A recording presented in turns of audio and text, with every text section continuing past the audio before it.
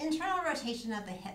So sitting on the floor comfortably, you're bringing your knees facing one direction.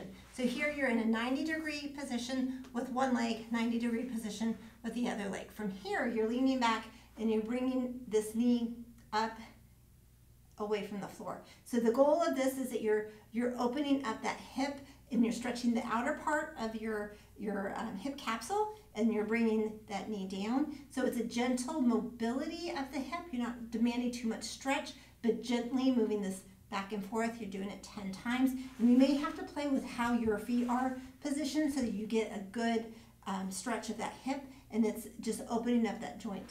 So then once you've done 10 on that side, then you're going to turn it over, flip it over, so you're doing 10 on the other side. Again, you're just stretching the outer part of that capsule right here, so you're getting a nice mobility of the hip, getting more blood to flow into that joint capsule, and stretching out the outer part of the hip. So you're doing 10 over here, and then switching it back, and you're going to do 10 over here. So the last set, usually the easiest set, much more motion already, gently moves through that range, just doing up and down 10 times, switching it back. Last set over here.